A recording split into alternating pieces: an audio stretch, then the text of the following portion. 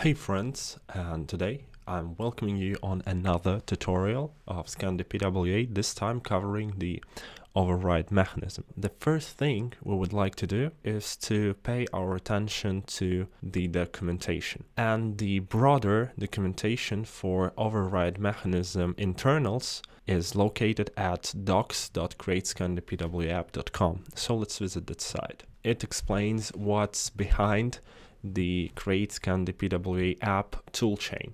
So this is based on Create React app, and one of the features we added on top is the theming mechanism.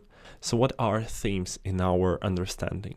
The themes in our understanding is the collection of components which implements a presentation layer of your application, and that's specifically unique to your application. Themes should not contain business logic in ideal circumstances, means you're adopting the extension functionality to your design. The theme has a unique syntax declaration in the package JSON. So let's head straight into our newly created project and validate if it has a correct declaration in its package JSON. So we open up the VS Code, go ahead to our package JSON, the ScandiPWA section. Here it is. And indeed, this section contains a type theme declaration, which means that currently we are building a theme. And we see an interesting field here, a parent theme, which we have.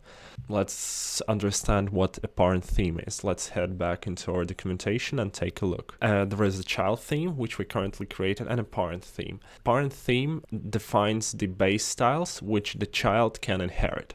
And there could be unlimited stack of the themes, one on top of each other.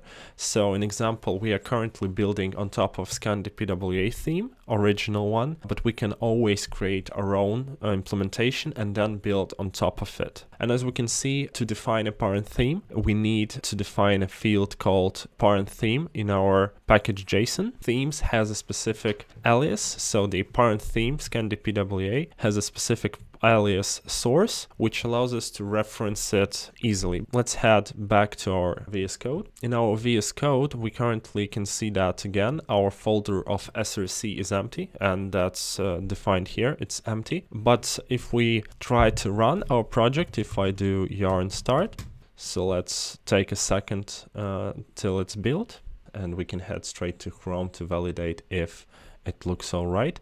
And indeed, the application looks correct, while we have 0 files in our VS Code. How is that possible? Well, that's because we have inherited all the files from the parent theme. So now let's try to modify it by overriding. How can we do it?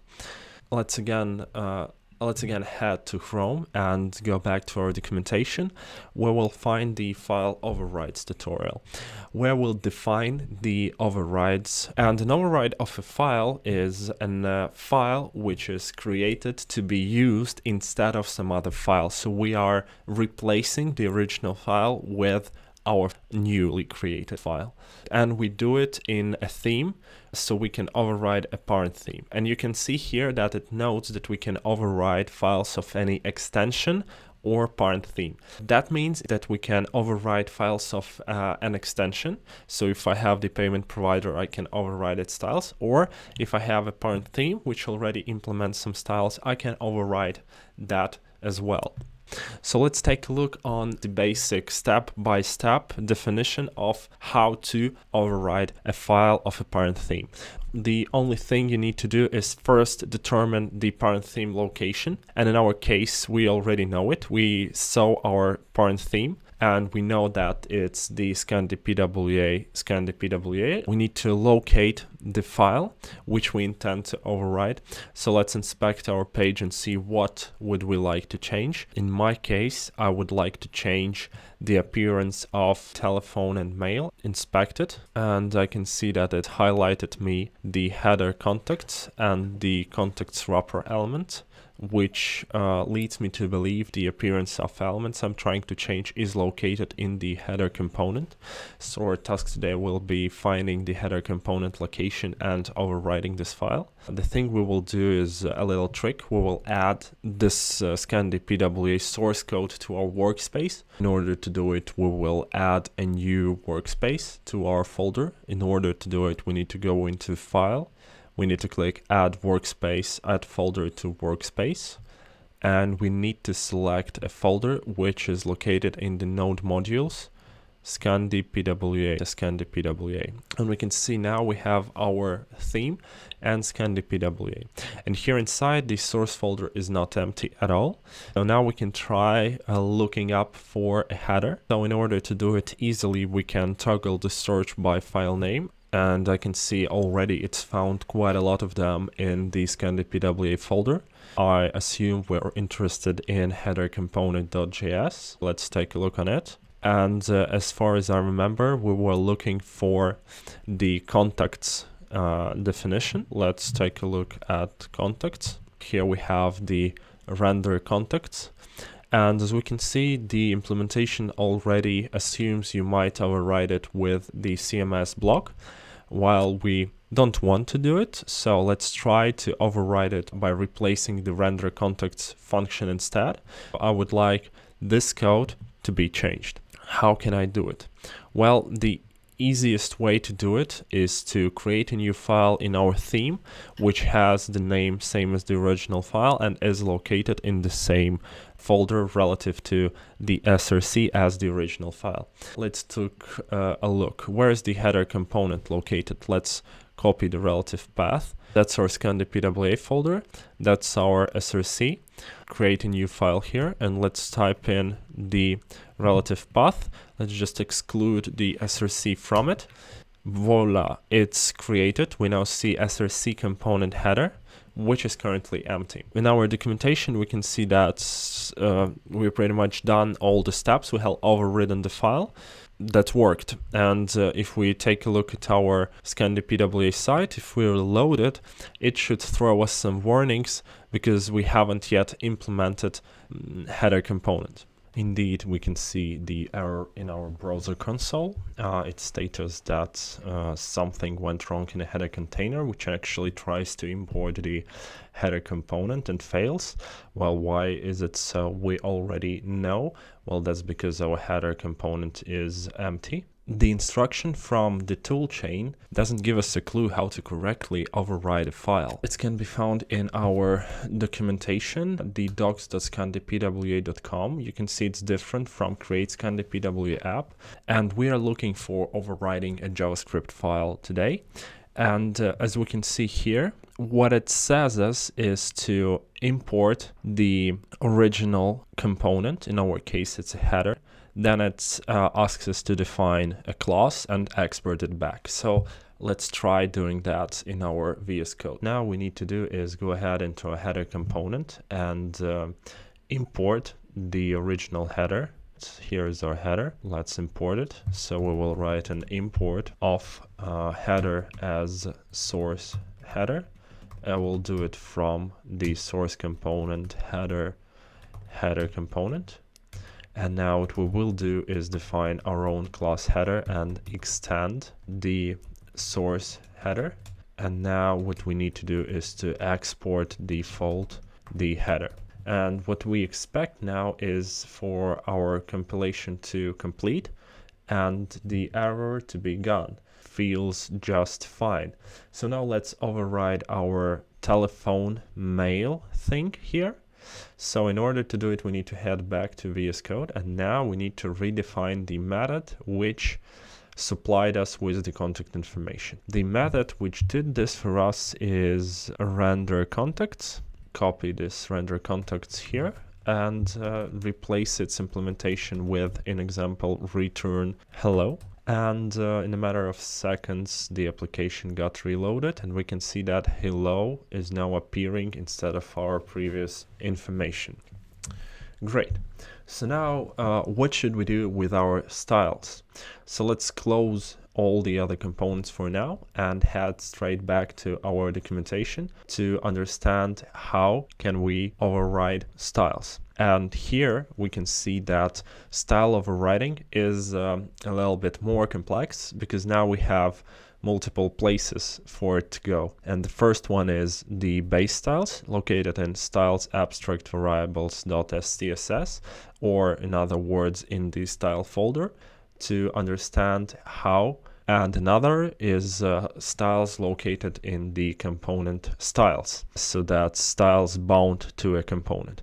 In our case, we will take a look on replacing a component styles first, and then move on to overriding the base styles. So the first thing we need to do here is to, once again, as defined in the file override mechanism, locate the file where our changes need to be applied. In our case, we were working with our header component, and in our VS Code, we will be searching for header style. So let's head back to VS Code, and here we will be searching for header style. The header style most certainly is located in the same folder, so let's open up this folder, and indeed we can find the header style here. Let's copy the relative path, and in our source folder, let's paste it back in and remove the src from the path. We can go back to browser and see if it affected something. Going back to the Chrome, we can see that the header styles are gone now. Well, that's not so great,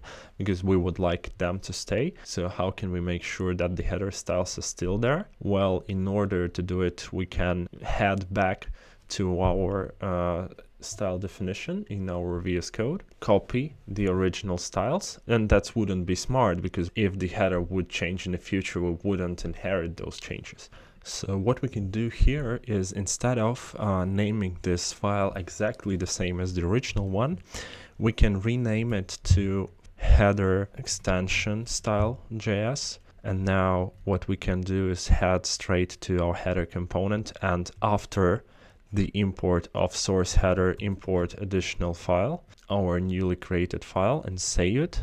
And now here we can provide styles for our hello, and here we can say that the color would be blue. Let's take a look how it looks on the page. Yeah, it looks nice. It's blue, and the header still has all the necessary icons. We did extend these styles instead of overriding them. So this is how you work with the styles components of your application components. But now, what about the base styles? Well, base styles are a little bit more complex. We can see that base styles are located in the styles main CSS, quite a big chunk of variables. We can see that variables are defined in abstract variables.scss. Let's copy this file over, going back to our VS Code. Let's copy the variables file, copy full content of it. What we can try doing now is try changing those colors. So let's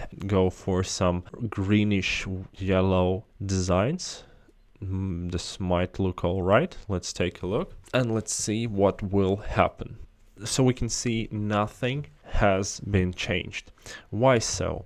Well, documentation states that in order to change the styles, we also need to override the abstract styles, which imports our variables.scss, and find where the abstract is located. It's here, so we now can copy this, and we should as well copy the main CSS as defined in the documentation. So let's copy this file and paste it into our styles and reload the ScandiPWA page. And indeed, the application has changed its styles. We now can see everything is greenish, and that's kind of awesome. Why did we had to change both files, abstract and main CSS? That's because application is built using the CSS custom variables, which are generated in the main SCSS under the base root here, and the abstract.scss is needed here because each component, like extension, style, or any other, automatically imports this file. And in case instead of custom variables it's using CSS variable, it also will inherit this change because it will see that the theme has redefined the abstract.scss. Finally, we need to talk about overwriting our HTML files because the public folder is empty. No HTML is visible. How can we overwrite the HTML? This can be done pretty easily. All we need to do is copy the public index HTML from our parent theme into our theme,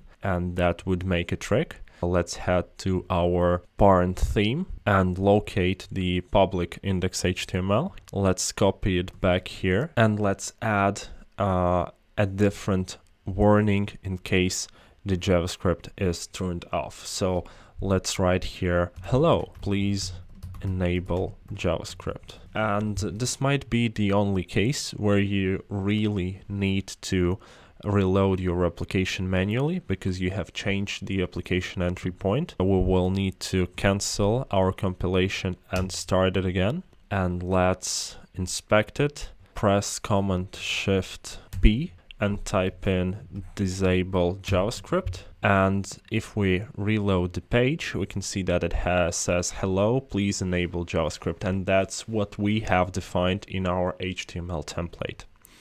With that said, that's pretty much everything you need to know to start building your own themes. Thank you guys for watching, and I'll see you guys the next one.